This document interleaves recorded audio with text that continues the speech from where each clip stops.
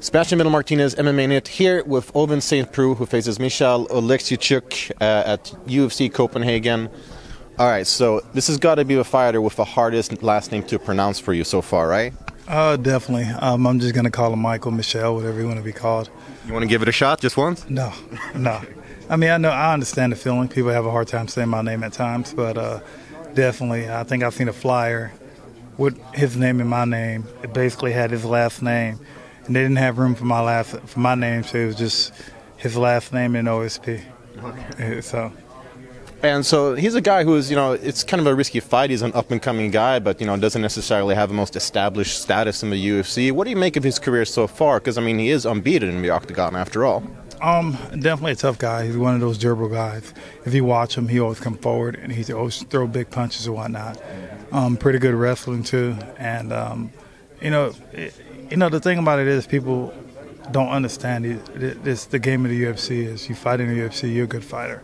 You're an upcoming fighter, and the upcoming fighters now are they're pretty much savages. And I was once one of those guys, and I'm one of the guys that been around. And I think this is going to be my 20th UFC fight.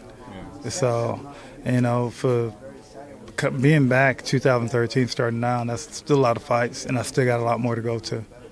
Yeah, definitely. Obviously you've got the octagon experience advantage in that sense because a lot of people do make that distinction, but you can have a lot of wins outside the UFC, but it is different when you get there. How much do you expect your experience in the UFC to play a factor in this fight? Definitely a lot. Camp changed for me a little bit. Definitely my training style. I've been doing a lot more cardio now. I feel a lot leaner. Been feeling faster. Probably not as strong, but I don't need to be as strong because I'm already strong. But overall, I feel pretty good. And what prompted the camp change? Man, I was just looking too big. That's the thing. 4 or 5 years ago, it was good to be bigger than everybody else.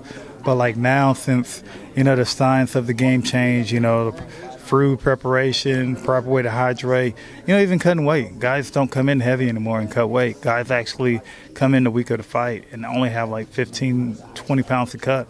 Some guys are cutting a lot. Everything changed in the game, and that allows people to actually perform a lot better.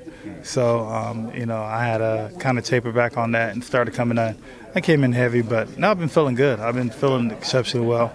Wake up been going good. I think I got about 8 more pounds to go, and I'm good.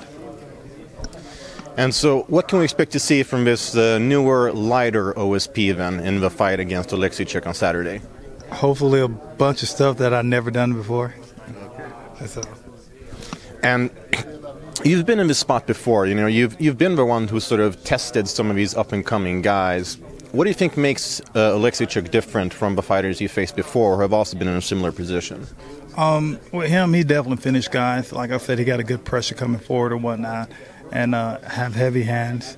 And he's not afraid to get hit. He's going to get hit, and he's going to turn around and hit you right back. Definitely a tough guy. Like I said, he's got a pretty good wrestling game, and all I got to do is just fight my fight, and I know I'm going to be good. So when you say fight your fight, what exactly do you mean then is the key to defeating a guy like this who no one has done so far in the UFC? Just be me, bigger, stronger, faster. So as long as I do that, I'm good. And this card might become a little, be overshadowed a little bit by the huge title fight that we have in Australia coming up. So what do you think, why should the fans be sure to tune in for this card and for your fight specifically? Well, it's just good for the card alone. You just should come. I think I got a pretty good big fan following and whatnot. Just alone, I think they should just watch the fight because of me. There's definitely going to be other fights in there, but, I like pulling on shows. I like entertaining people, and I'm going to make sure I do that, Saturday night. All right, well, there you have it. You can expect the same entertainment value as always, but from a newer, lighter, faster OSP. Thank you very much, and good luck in the fight.